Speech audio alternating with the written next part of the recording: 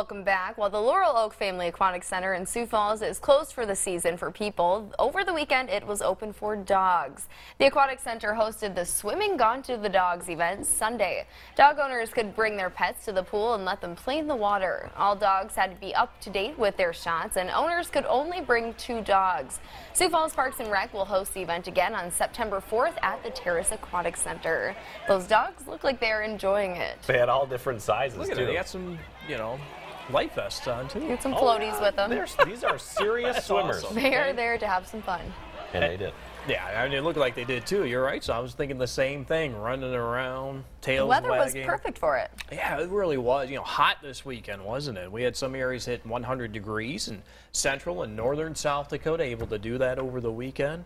80s, very high humidity across eastern and southeastern Kettle-Land. At least the wind came back. Isn't that funny to say? In South Dakota, the wind came back to give us some relief. That's Some right. breeze. Yeah, a little bit of a breeze out there. We'll do that again today, but cooler weather is on the way. Along with it, some rain. I'm sure a lot of people are looking for rain now after having that stretch of hot and dry weather.